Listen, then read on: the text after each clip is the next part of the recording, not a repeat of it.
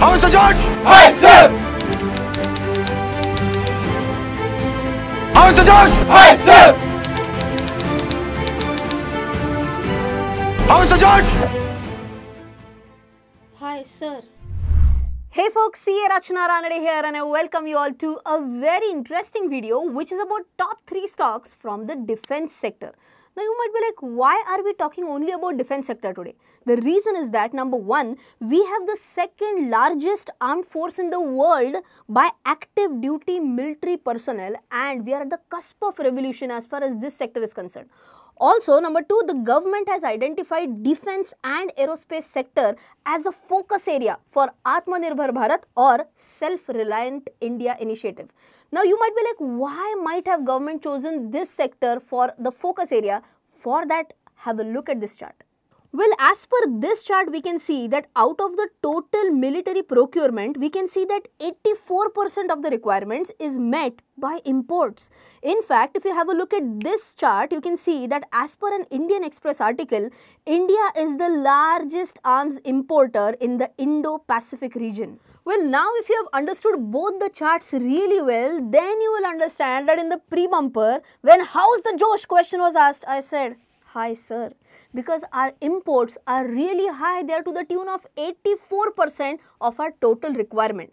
Now next thing, we have to understand 84% is how much? What figure could that be? Is that really high or not? For that, have a look at this chart.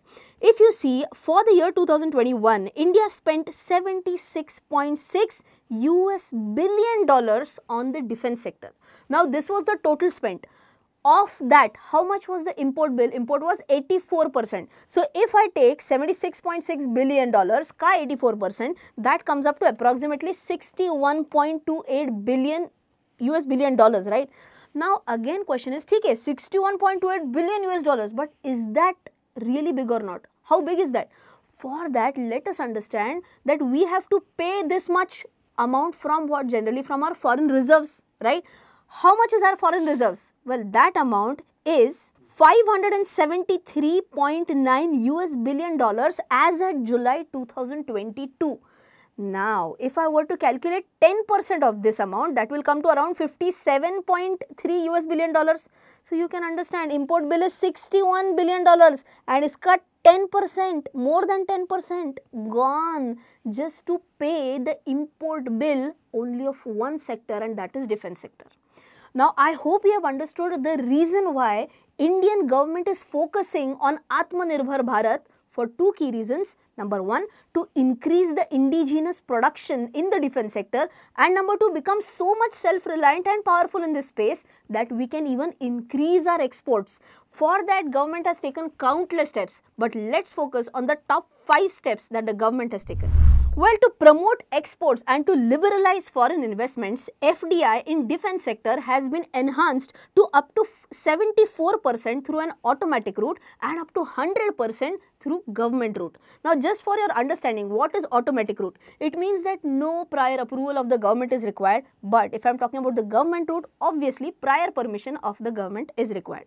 The second step that the government has taken is that they have announced 2 dedicated defense industrial corridors in the states of Tamil Nadu and Uttar Pradesh. The third one is that they are introducing various schemes to enable innovation, and the names of the schemes are something like IDEX, which is Innovations for Defense Excellence, and DTIS, which is Defense Testing Infrastructure Scheme. In simple words, they are coming up with more and more schemes to enhance this sector. The fourth point is that they have notified 3 positive indigenous lists, which comprises 310 defense equipments to be manufactured locally. Now, what is the logic behind this? Basically, they are promoting more and more companies to manufacture more and more defense related items indigenously, that is in India itself. And in August 2020, our Defence Minister Mr. Rajnath Singh announced ban on imports of 101 defence items. Now, why this might have been done? Obviously, if certain items are banned for imports, automatically our Indian companies would be more and more willing to manufacture these items. I hope you have understood about all these schemes that government has come up with, or all these steps that the government has come up with. But the big question is this really working? If you have a look at all these articles, you will be able to understand that India has recorded highest ever defense exports worth 13,000 crores in 2021-22, and the best part is that 70% of it has come from the private sector. I can see some confusion on your face right now. You might be like, the title was top 3 stocks. Then when we clicked the video, we found out acha, it's top 3 stocks in the defense sector. Then you might be like, Rachana started with the entire discussion of the defense sector. She said that defense sector is at the cusp of revolution. But now, by now, I'm sure you have realized that what sort of revolution I was talking about. From 84% imports, we are now focusing on becoming Atmanirbhar in this sector, and in fact, we have recorded highest ever exports. Now we come to the point that which could be the top 3 stocks in this space. For that, the very first stock that I have chosen is BEL. Now you might be thinking that why Rachana has chosen BEL. For that, have a look at this chart. You can see 4 key players in this space, and which are HAL, BEL, BEML and BDL. Now, if you look at this entire table, this talks about value of production for the last 6 years. If you see the 2021 data for production, you can see that HAL is the highest at 22,700 crore or USD 3 billion. But then you might be like, Rachana, your ideal choice should have been HL. Why have you chosen BEL for the first company? For that, let me give you a reason of CAGR in the production. If you check the CAGR for BDL now, you can see that there has been a degrowth, and that too at 14% CAGR degrowth. If you check it for BEML, the CAGR has been only at 5%. Well, if you check for HAL, it has grown at 6% CAGR, whereas BEL has grown at 12% CAGR, and that is the reason why I have chosen this as the number 1 stock. Well, if you are a little bit confused that is that the only reason why Rachana has chosen this stock as a number 1 stock in the defense sector? Answer is no. There are few more reasons. Well, BEL is a Navratna PSU company, and it was established in 1954 to meet specialized electronic equipment requirements of Indian Defence Services. You might be like, what is the specialized equipment, specialized electronic equipments? For that, let's understand it in a very simple way. It means that it not only designs these various defense related equipments, it also develops them, it also manufactures them, and it also supplies them. Now you might be like, are there any examples for that? For that, have a look at this chart. They received the largest export order worth USD 93.15 million from Airbus for the manufacture and supply of radar warning receiver and missile approach warning system. They also received the largest avionics order worth 2,400 crore rupees from HAL for the manufacture and supply of 20 types of critical airborne electronic systems for the LCA Tejas fighter aircraft program. Also, they received orders from Ministry of Defence, Government of India for Indian Air Force worth 1,109 crore for IEWR and 1,993 crores for EW for fighter aircrafts. Now you know why and how I chose defense sector for this video, and especially this company. But then you might be like, what about US stocks? How do I understand the trends in the US stock markets? For that, you have moneycontrol.com. Here, they have introduced a new section where you can track all the action and get insights on the US stock markets. Here, you will get up-to-date information about buzzing sectors. Like here, you can see the top performing sectors in Dow Jones are materials and financials. You can also get a list of the market movers where you can see the top gainers and top losers for the day. So, if you click on your favorite stock, then you can get an access to a whole lot of information about the stock. Something like price movement. You can also see the historical chart here, technical trends, financial snapshots, or something like sales, EPS, P ratio. You can also have a look at this one where you can see peer analysis and news. So if you want to analyze about US companies, then Money Control can be your one-stop solution. You can also get US market insights on the Money Control app. So to know more, check out the link in the description box below. Now let's try and understand what makes the company stand ahead as compared to its peers. For the financial year 2021-22, the company made a lot of capex investment to the tune of 465 crores. But this capex was done towards what? Towards modernization of plant and machinery, towards test instruments, R&D investments, infrastructure upgradation and few other points. Second important point is that whatever is the sales revenue for the company, out of that 78% of the sales revenue is from indigenous technology. So basically, as far as the technology is concerned, they don't have to rely a lot on the imports. Third important point is that they have full-scale operational overseas marketing offices where in Vietnam, Sri Lanka, Oman, Singapore and New York. That talks about even the geographical presence that the company has. And last important point is that export order book of $269 million US, and also they acquired new orders worth $179 million US in the last year. Now, if I were to dig down a little bit more deep into its order book, let's have a look at these figures.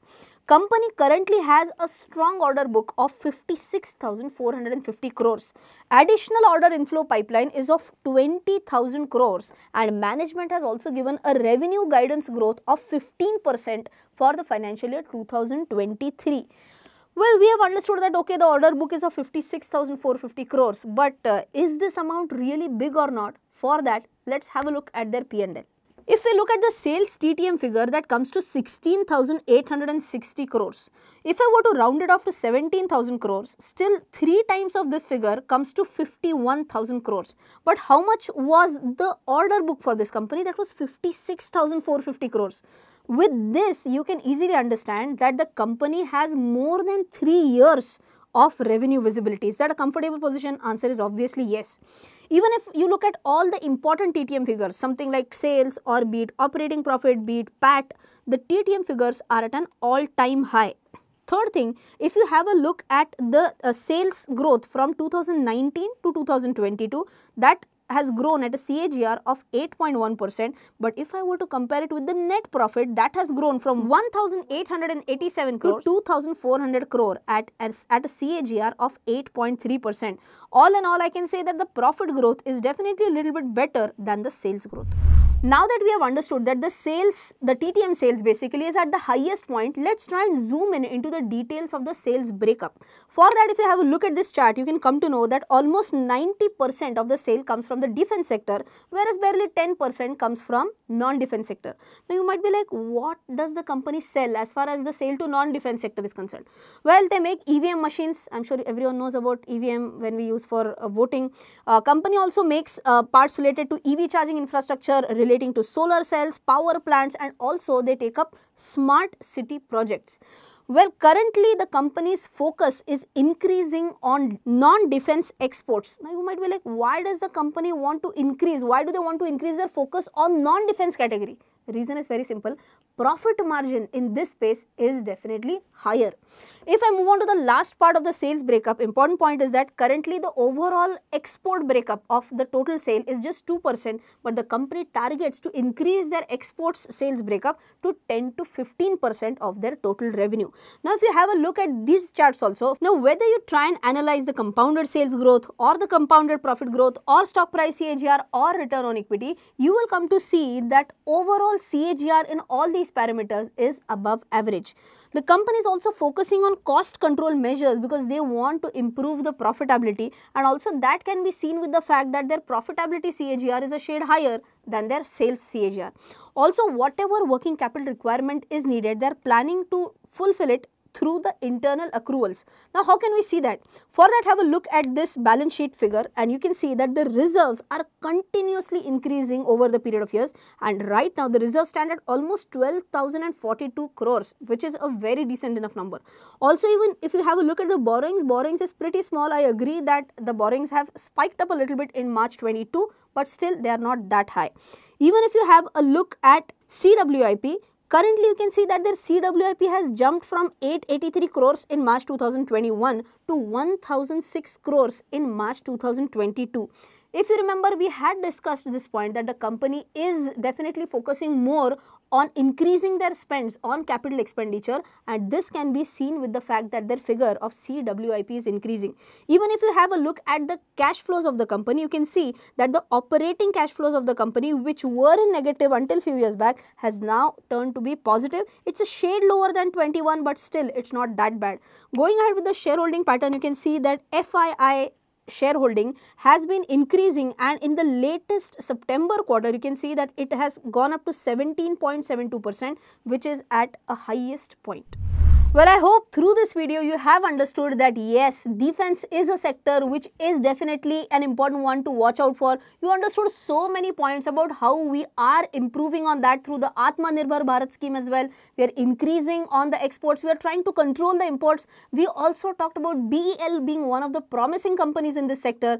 And that's it from my side for the day. And you might be like, what about other two stocks? The title of the video was like top 3 stocks in the defense sector. We have covered only one. But if you want to know about the second stock, it's Paras Defense, and for that you can click here. If you want to know about the third stock, that is MTAR, you can click here. Till then, take care, Jai Hind and bye-bye.